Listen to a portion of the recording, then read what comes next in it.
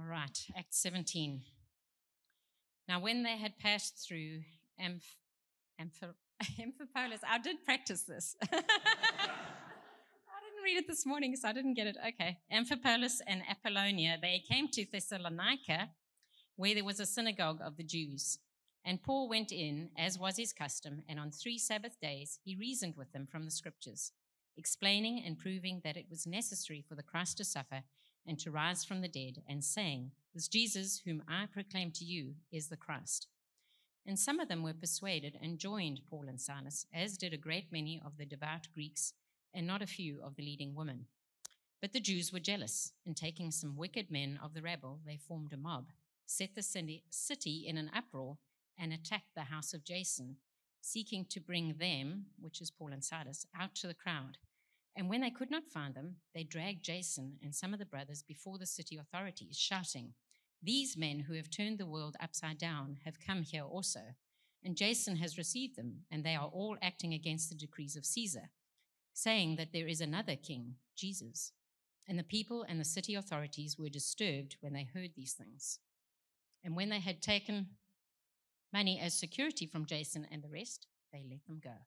This is the word of the Lord.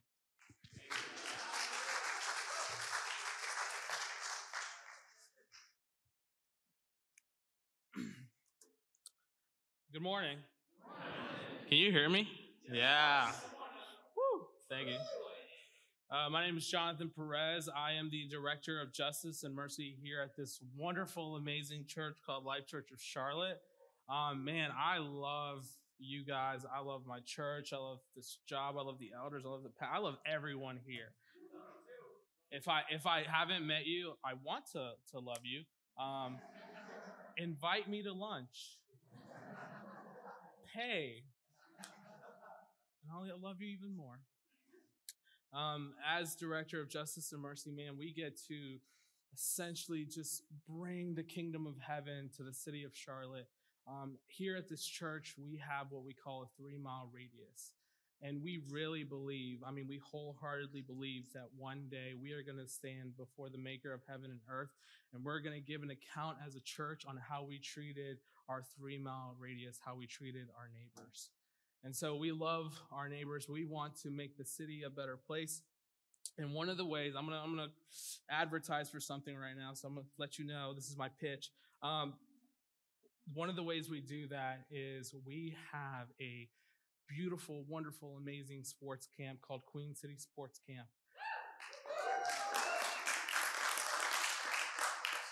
If you've never heard of Queen City Sports, oh my gosh, it is heaven on earth. Basically, what we did last year was we decided to have this amazing sports camp, and we opened it to the community, and we made it free, and we made it fun, and we gave them breakfast and lunch and memories, and it was so cool. We had 175 kids come out last year. Of those 175, all of them got to hear the gospel every day, and 11 of them were saved. And so last year,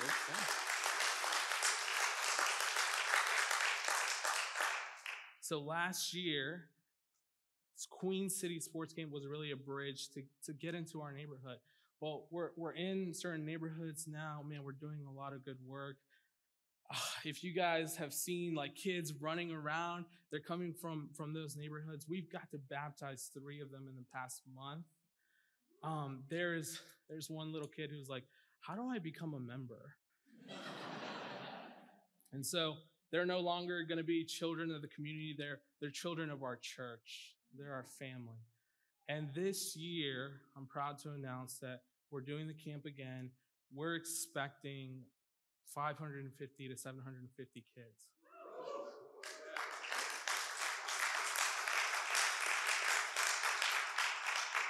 So here's the pitch to you.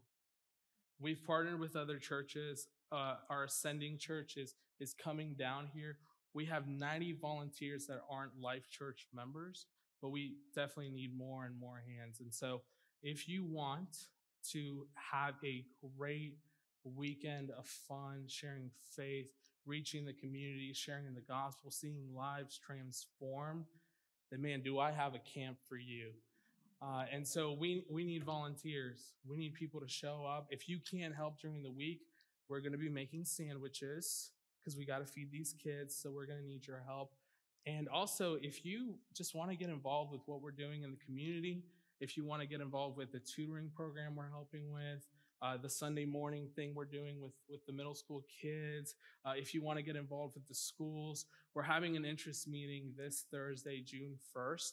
And so that QR code, that beautiful QR code, will get you all the information you need. So if you're interested in signing up for camp, please, we need all the help. Come see Lives Transform. Amen?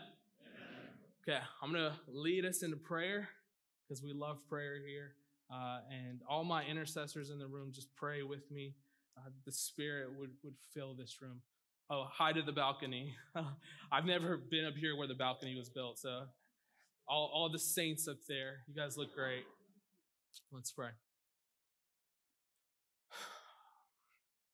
Father, you are so kind and you are so gracious. And Lord, I pray that the Spirit would move in this room. Father, I pray for the brokenhearted in this room. I pray for all of those who are afraid, Lord. God, thank you so much for sending your Son. God, we get to worship you together as a family. We get to sing songs, and Lord, we get to hear from your word. And so, Lord, guard my heart. Cleanse me of any unrighteousness. God, speak to me the message you want these people to hear. God, care for your flock. In the name of Jesus, your Son, I pray. Amen. I read two contrasting stories this week, and I just want to share both of them with you. The first story was from John Tyson. He's the pastor of the Church of the New York City. And when Tyson was in his mid-20s, he actually got involved in church planting in the nation of Kyrgyzstan. Now, Kyrgyzstan is one of the places of the part of the world where there's not many believers and where most Westerners wouldn't even dare to go. Tyson had a friend who was involved in ministry there, and after the fall of communism, there was really a need for the gospel to be spread, for churches to be planted, and so his friend would send missionaries to the nation of Kyrgyzstan. When John finally went to Kyrgyzstan, he got connected with a group of university students and young adults who were planting churches all across universities and campuses in this hostile and dangerous nation. Tyson was so moved by these college students from Kyrgyzstan that he got a group of his own college students and young adults from his church back in the States and together they all went to the nation of Kyrgyzstan to help with the mission, encourage the college church planters, and John Tyson's ultimate hope was that the U.S. college students would get their hearts stirred up by the college students in Kyrgyzstan. On the final night of the trip, Tyson and the U.S. college students gathered with the leaders who were overseeing the church movement and the house churches. And so they just went around the room and they asked the leaders one by one what their faith meant to them. Somewhere in the conversation, Tyson asked the leaders this question: had they ever experienced any persecution at all for their faith? There was kind of a chuckle in the room from all the leaders. They were trying not to scoff or make fun of John. Oh, Americans. And so one by one, they all replied and they said, of course we've experienced persecution. This comes with following Jesus.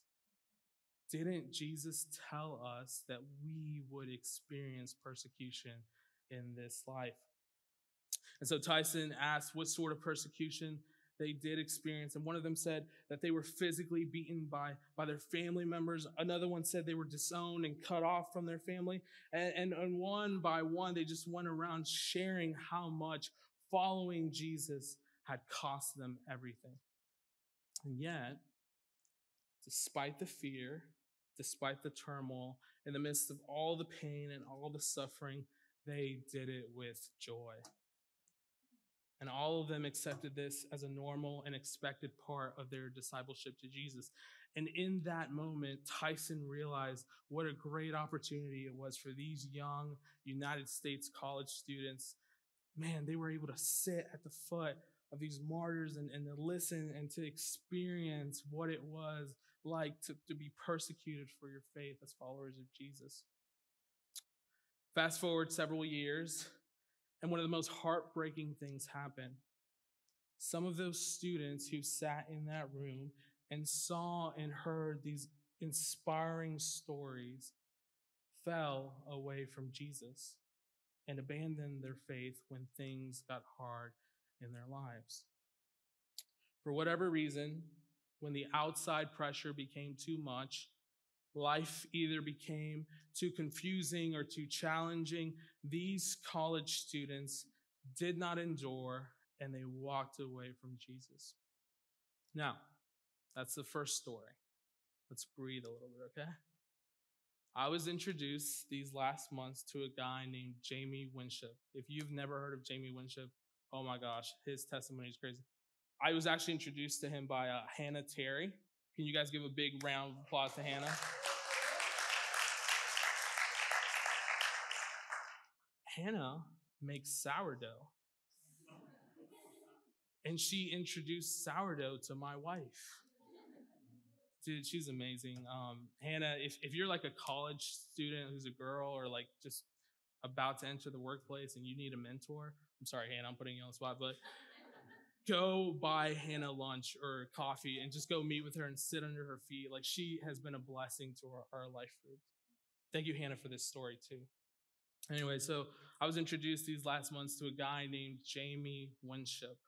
For those of you who don't know who Jamie is, man, this is such an incredible story. Jamie is a Christian who worked in D.C. as a police officer for many years.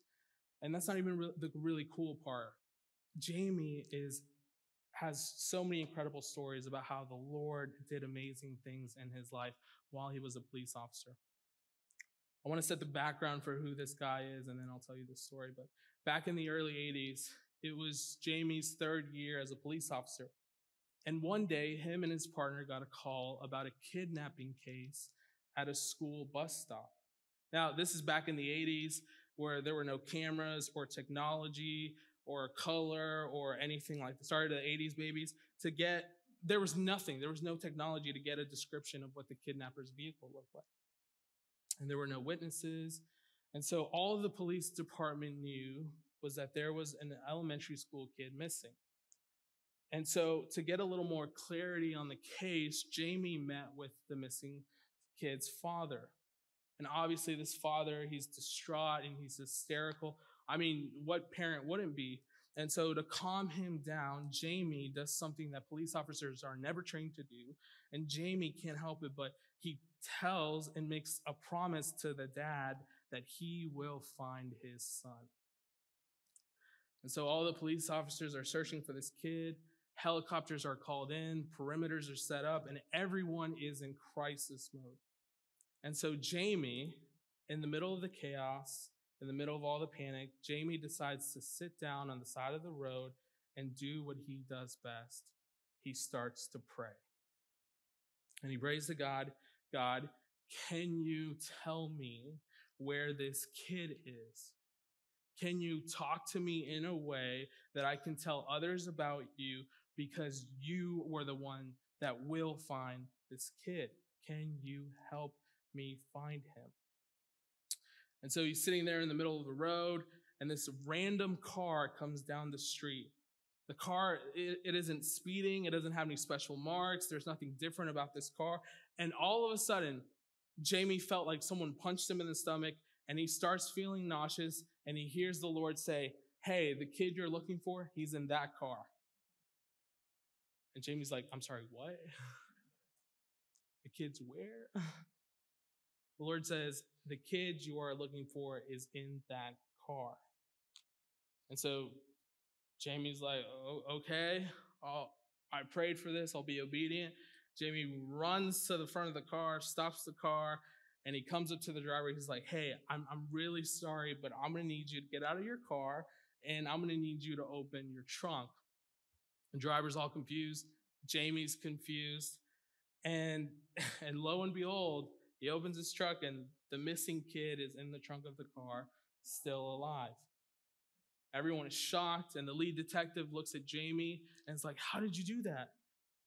And Jamie's like, "You're not going to like this answer." The detective's like, no, what is it? How did you solve this case? And Jamie goes, "Well, it was Jesus. Jesus told me where this kid was." And the detective goes, "Yeah, you're right. I don't like that answer." And that's Jamie Winship. Just the background of who he is.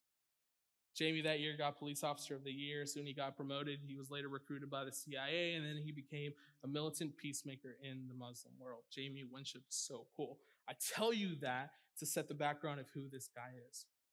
When Jamie was first starting out as a police officer, him and the other recruits were going to be paired with their field training officer. A field training officer is someone who's responsible for training and mentoring and recommending new recruits to the police department. And recruits are partnered with their training officer for 12 months before they can actually officially become a police officer. So field training officers can either make or break your career before it even starts. And so the goal of every recruit is to get a good field training officer. And so one night, it was pairing day. Recruits got paired up with their training officers, and all the recruits were frantically pacing, and everyone was nervous. Jamie was especially nervous because he didn't want to get paired up with the training officer they called the Troll. Now, the Troll was one of the most feared and disliked training officers in the department. The Troll had a reputation for making his recruits' life a living nightmare. The Troll had the highest turnover rate and the lowest acceptance rate amongst all of the field officers. And get this, in his own words, it gave him pleasure to get recruits to turn in their guns and their badges early. That night, as all the recruits are nervously waiting to get paired with their training officers, the door opens to the police station, and out comes all the officers. And leading the pack is a man who is 5 foot tall this way and 5 foot tall this way. The Troll has arrived. He's here. As Jamie is standing there one by one, all the recruits get paired with their training officer, and the only officer that is left is the Troll. Now, for the next 50 weeks of 4-day, 10-hour shifts, Jamie was not allowed to talk unless the Troll gave him permission. He was constantly berated by the Troll for his appearance, his race. The Troll made crude and awful sexual remarks about him and his wife. He constantly talked about how unqualified Jamie was. He made fun of the fact that Jamie was a Christian. And at the end of every shift, the Troll would ask Jamie this question: "Since I don't think you'll make it, do you want to resign now?" And after every single shift, when he had left the presence of the Troll, Jamie's wife would ask him, "How was your shift, honey?" What a good wife.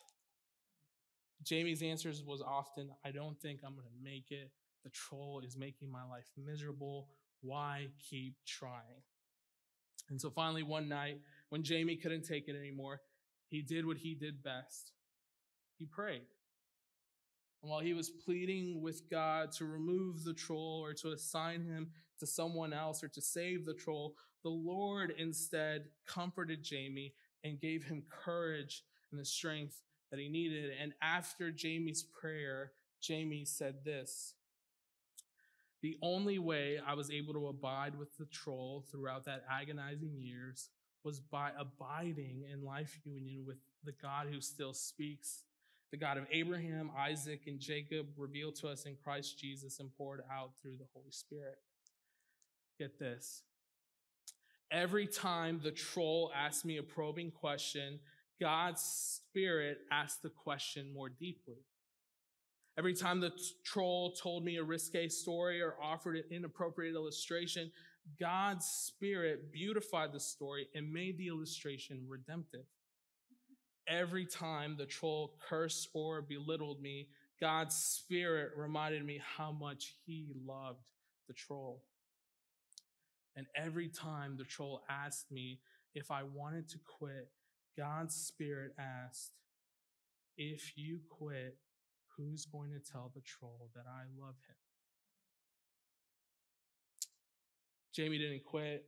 And when Jamie was named Police Officer of the Year, he said he owed his success to 4 persons: the Father, the Son, the Holy Spirit, and Master Police Officer Chief himself, known as the Troll, all of whom he loved deeply from the deepest part of his heart. I tell you those stories because I cannot help and see the wide contrast in how Christians suffer in the midst of persecution. There's really 2 ways to deal with soft persecution, and that's what we're experiencing in America right now. Soft persecution is any ridicule or mocking or pressure from the culture. We don't experience hard persecution. Hard persecution is what our brothers and sisters in countries like North Korea and China, where if you speak out about your faith, you lose your life, you lose your livelihood. We in America are experiencing soft persecution where we might get ridiculed or mocked. We don't fit in the culture. Someone might stare at us funny. That's what soft persecution is. Guys, we are moving into a time of history where we will be pushed towards more and more legitimate soft persecution for following Jesus. Right now, in 2023, we are experiencing the subtle cultural resistance for proclaiming that there's one king and his name is Jesus. And I just want to tell you very softly and very kindly, it's not going to get easier to follow Jesus. We are living in a culture where it's almost agreed upon that our beliefs are wrong and they're backwards, and there might even be hurtful to the culture. And all of us in our apprenticeship to Jesus have experienced or encountered someone or something like the troll, where our beliefs are mocked and Jesus is made fun of, where it's hard to speak up and speak out. And this soft persecution has been permeating everything from where you work to where you study and even the relationships you currently have. And so our culture is moving further and further away from the teachings of Jesus. And so I want to warn you, there are going to be subtle yet deadly moments that our discipleship to Jesus is going to be tried and it's going to be tested. Where what we say we believe and what we actually believe are going to rise to the surface and they're going to collide. And so we have to either take a stand or fall backwards. And so my hope is that we would react more like Jamie and Jesus rather than these college students.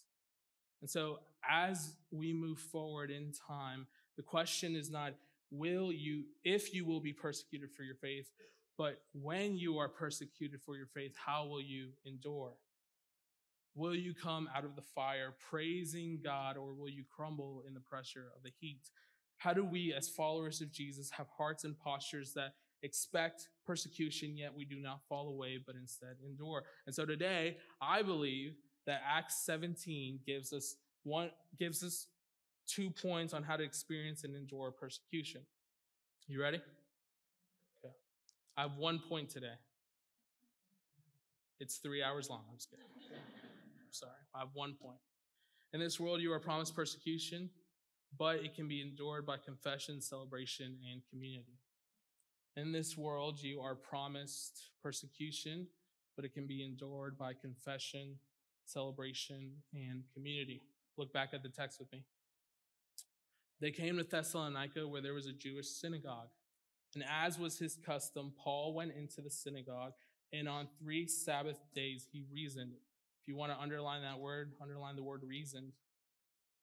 He reasoned with them from the scriptures, and some of the Jews were persuaded and joined Paul and Silas, as did a large number of God-fearing Greeks and quite a few prominent women.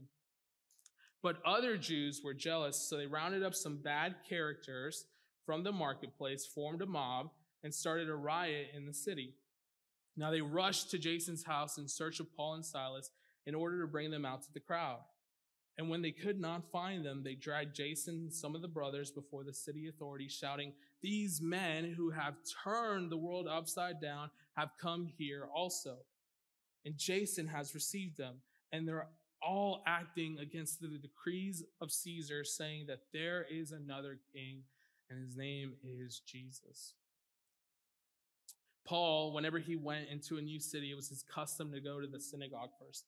He had done this before, and now we're in Thessalonica, a city filled with idol worshipers and pagans. And yet Paul does not start in the marketplace or in the public square where all the sinners would be. He starts in the synagogue where all the people who claim to know God would be. Not only does he start in the synagogue, the text tells us that he was in the synagogue for 3 Sabbath days, which would be the equivalent of 3 weeks. And so meaning that Paul labored and debated and reasoned in the synagogue week in and week out. Now, that might not sound important, but it's actually a really subtle hint that the author of Acts gives us. Later in the book of Thessalonians, we're told that Paul was in the city for months, way longer than 3 weeks. And so what the author of Acts is doing is he's telling us to focus and to pay attention to what is happening in the synagogue and to see the ramifications it had for this small baby church in Thessalonica. The interesting thing about this story is that Paul goes into the synagogue, and we are told that he does not bully or berate or make fun of those people in the synagogue. He does not belittle or mock them. Instead, the text tells us that he reasons with them. The Greek word for reason is the root for our English word dialogue. And so the belief is that scholars believe that there was an exchange of questions and answers, and that there was a dialogue from the scripture. And the idea was that they would take together up the parchments of the Septuagint, and Paul would select a passage, and he would submit it, and he would get back. And it was just this exchange. There was almost this friendly exchange and this banter, like almost they had respect for one another. The text tells us that not only did he reason with them with thoughts and ideas, but that he reasoned with them from scripture. Paul had the equivalent of 3 PhDs. He was trained in philosophy, reason, and rhetoric, and yet his focus was none of that. His goal was to reason or to dialogue from scripture and scripture alone. And so, as he's preaching and teaching in the synagogue, some of the people of the synagogue, the text tells us, they believed. And they followed Paul and Silas to form this small house church that meets in Jason's house. And at some point of the exchange of words and ideas, this dialogue turns into an attack from some of the Jews. Scholars believe that Paul, for the first 2 weeks, was building this case on why the Messiah had to come and why he had to suffer. And then on the last week, he told them that the Messiah did come, he did die, and that his name was Jesus, and that if they did not repent, they would have died too in their sins. And so out of desperation, some of the Jews were so mad that they rounded up what the text calls some bad characters from the marketplace or from the rabble. And this word bad, it carries the idea of total depravity and total evil intent. And so these men were men who were always looking for trouble. They had nothing better to do. They didn't have jobs. And so out of necessity, the Jews partnered with them to form a mob and to start a riot in the city. Now, these men who were bad characters, it reminds me of my favorite movie of all time. Probably the best movie ever made. Are you ready? The Dark Knight. Take that, Marvel. Whoever booed is a Superman fan. In one scene, Bruce is asking sweet, gentle, wise Alfred for advice. And he doesn't understand why the mob would team up with a man like the Joker and target Bruce. And then sweet, gentle, wise, Alfred's the best. Alfred tells Bruce this beautiful line. He says, you squeezed them, you hammered them to the point of desperation, and in their desperation, they turned to a man they did not fully understand. And then he finishes off by saying this iconic line. If you've never seen the movie, I feel so bad for you. He says this, because some men aren't looking for anything logical like money. They can't be bought, bullied, reasoned, or negotiated with. Some men just want to watch the world burn. And so out of their desperation, the Jews turned to men they did not fully understand. The Jews partnered with these men to form a mob to start a riot in the city and to stomp out this movement in the city. And the question is, why? Why, in their distress and in their anguish, did the Jews resort to such extreme tactics? Why were the Jews willing to lie to the legal system to accomplish their goal? Why is Acts 17 also an embodiment of what you and I are going to experience and suffer? I touched on this a little bit, but look back at the text. And Paul went in, as was his custom, and on 3 Sabbath days he reasoned with them from the scriptures, explaining and proving that it was necessary for the Christ to suffer and to rise from the dead, and saying, and this is the key, this Jesus who I proclaim to you is the Christ, and it can be translated to is the King. In that moment, Paul was proclaiming to the Jews and to the systems and to the standards of the world and to the rulers of Thessalonica and to Satan himself that there is a new king and his name was Jesus. And that this king, oh man, this great king, he's bringing a new kingdom. And that the king, and this is a kingdom where the poor, the meek, the merciful, the peacemakers, they're called blessed. Where enemies are called brothers and sisters, where the last is going to be first, where evil will be exposed, where our crowns are traded in for crowns of thorns, where the ruler of heaven and earth carried his cross and is killed for the sins of his people. The kingdom has come. Man, not only do we get to live and partake in this new kingdom, if you were a Christian, you get to live and partake in this kingdom, but you also get to be called children of the living God and heirs of the throne. And so now and forever, we get to rule with our Father in this kingdom. Paul was proclaiming peace and he got persecution. Paul was proclaiming a new king and he got charged with treason. So it should not come to us as a surprise that when our hearts and our hands proclaim to the world and to the ruler of the world about this new king, that we will experience resistance and opposition from the people living in it. Dallas Willard said it like this: our cultural and social practices are under the control of Satan and thus opposed to God and to you and me. Acts 17 is the standard and example of how we need to experience and face persecution. Acts 17 is the litmus test for how persecution starts and how to endure it. And this is how it plays out for our lives as followers of Jesus in the year 2023. And this is hard. Man, I've been praying this whole week for you guys. As I was reading this text, my heart broke for you. Kelly and I have family members that we have to see throughout holidays that don't know Jesus. And if I'm being really honest with you, there are so many emotions that go into it. Sometimes Kelly and I feel lonely because they don't understand what we believe. I feel like sometimes they make fun of it, or they make fun of the things that we do or that we don't do.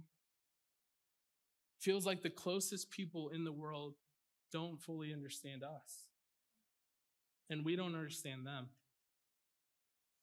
And so we can't go and we can't celebrate. We can't say, hey, man, these kids got baptized and so many people are coming to camp, and we can't celebrate our wins and we can't grieve our losses with them.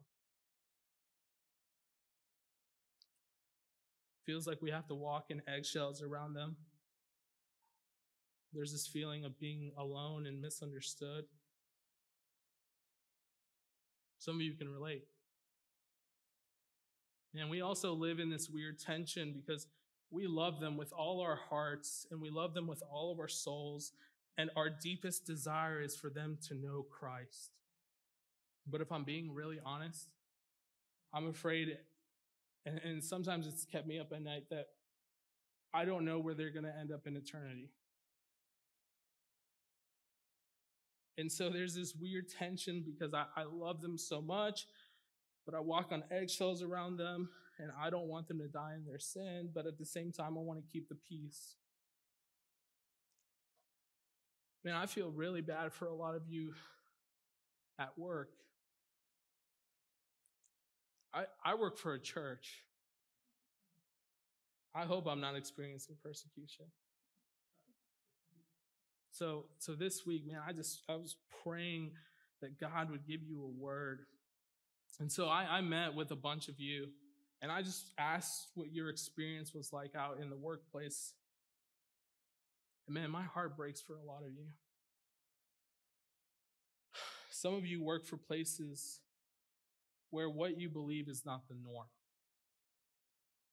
where you have to tiptoe around certain issues, where all you want to do is love people, do your job, have fun.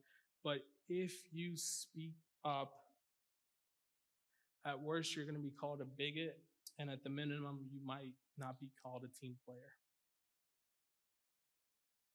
Some of you work for companies that require you to attend events that you feel really conflicted with. And you've had inner dialogues of whether to go or not and what you actually believe. And if you don't go, then people are going to start asking questions, and you don't really want to answer them or know how to answer them. And if you do go, you feel like you've compromised. Man, my heart breaks for you. This whole week, I've been praying for you. I've been petitioning for you that the Spirit would comfort you and that the Spirit would be with you and that you would not fall away.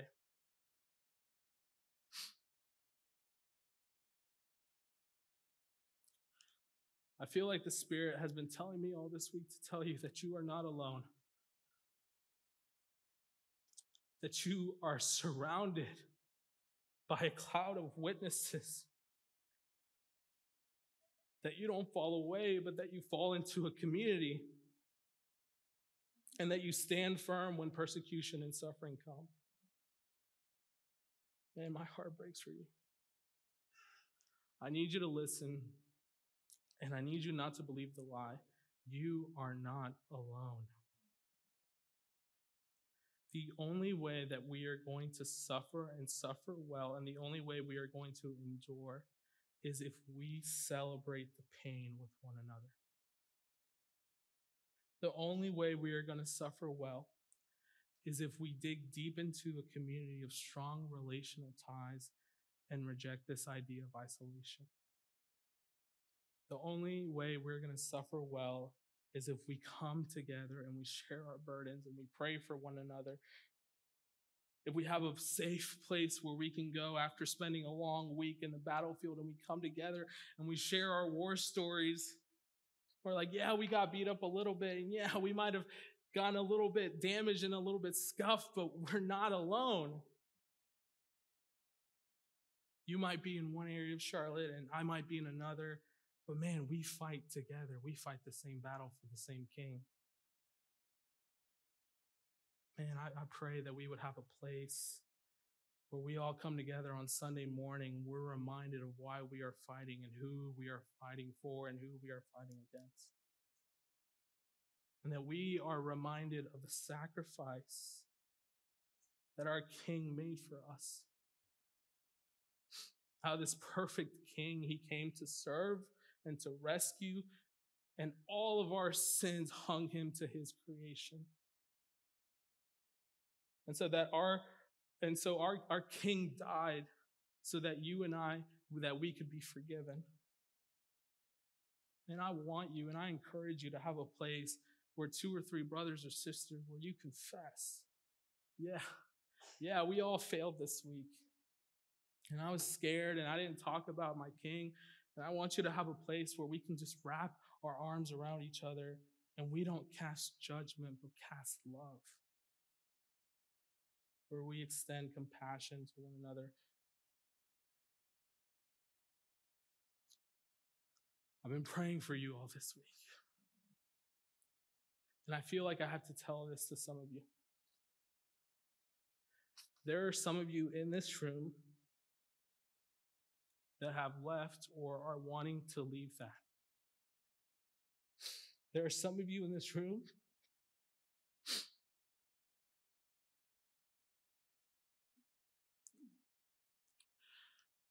that are in the midst of deconstructing or have completely disconstructed, that you've subdued to the pressures of the world.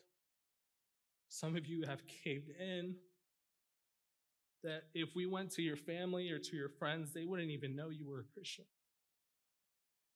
Some of you, like Peter, have publicly denied Jesus, and some of you are living in sin and in open rebellion, and you don't feel close to him anymore. There are some of you struggling with that, and my heart breaks for you. And I need you to know that he is good, that he is merciful, and that he is kind, and that our guilt and our rebellion was big, but the celebration of forgiveness is even bigger. I want to tell you this story, and we'll wrap up. Martin Luther was a great German reformer, and he had a single disagreement with the great Swiss reformer, Ulrich Zwingli. They disagreed over the nature of the Lord's Supper. Martin Luther said in the Lord's Supper elements that there's the presence of Christ. They disagreed over the nature of the Lord's Supper. Martin Luther said that in the Lord's Supper elements, there's the presence of Christ. And Zwingli said that it was more symbolic, like what we believe. They got into a warfare of written words, and it escalated and escalated and escalated until Luther was calling the great Swiss expositor a devil. And Zwingli was giving him back to Luther, and so finally the federal government, they stepped in and they made them meet and to settle it. Luther came to this table and Zwingli came to the table, and those 46-year-old men stood face to face. And Luther wrote on the table in chalk, "This is my body," in Latin, and he wouldn't give an inch because that was his conviction. On the other hand, Zwingli pleaded with them. He said, "Please hear me out, listen." And on a Monday, those giants stood before one another for the last time. And Zwingli held out his hand in brotherhood. And they agreed on everything essential except that. And Martin Luther froze his hand by his side. And he told the Swiss, "You do not belong to the Holy Communion of the church." And I still think of Ulrich Zwingli. Philip Chaff says that with tears in his eyes, admiring Luther, holding out his hand and saying, "Give me the hand of brotherhood." Zwingli was killed on the field of battle. It is recorded that Luther said, "Good, he deserved it." I feel like I'm standing here, extending my hand for those of you who have fallen away. And I'm standing here holding out my hand and letting you know that Jesus has forgiven you and he will forgive you. I'm here to hold out my hand to tell you to don't be afraid, and that he will give you strength. Don't go another day walking in shame, but be forgiven. At the day of eternity, when everything you've lost for the sake of your King, everything will be worth it when we see him again, because he is worthy. Amen? Will you stand?